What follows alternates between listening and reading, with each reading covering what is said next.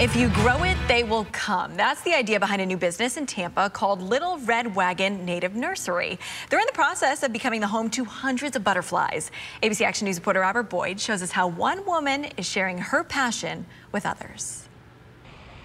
Did you know that butterflies taste with their feet? It's one of the many interesting facts you'll learn at this brand new butterfly conservatory.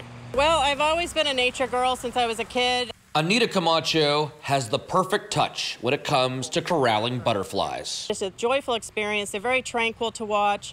They're not threatening. They don't bite or sting.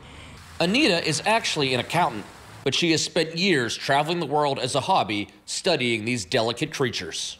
Studying butterflies with large international groups, and realized that Tampa didn't really have a whole lot of opportunities for butterfly clubs. So during the pandemic, Anita opened Little Red Wagon Native Nursery.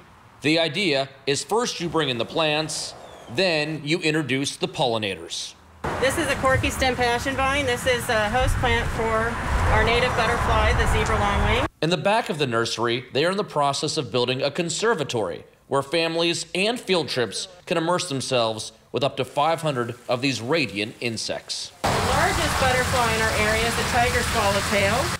Anita hopes to inspire others to create their own butterfly gardens by educating guests on what plants to grow at home. There are 125 different species native to the Bay Area. It's just very easy gardening. You don't have to do a lot to your soil. You plant it and the butterflies come. The conservatory is scheduled to be complete this spring.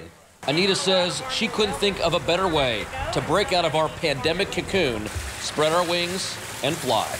And it's just a freedom, a sense of freedom and joy. And I think that we could all use some hope right now, especially. In Tampa, Robert Boyd, ABC Action News.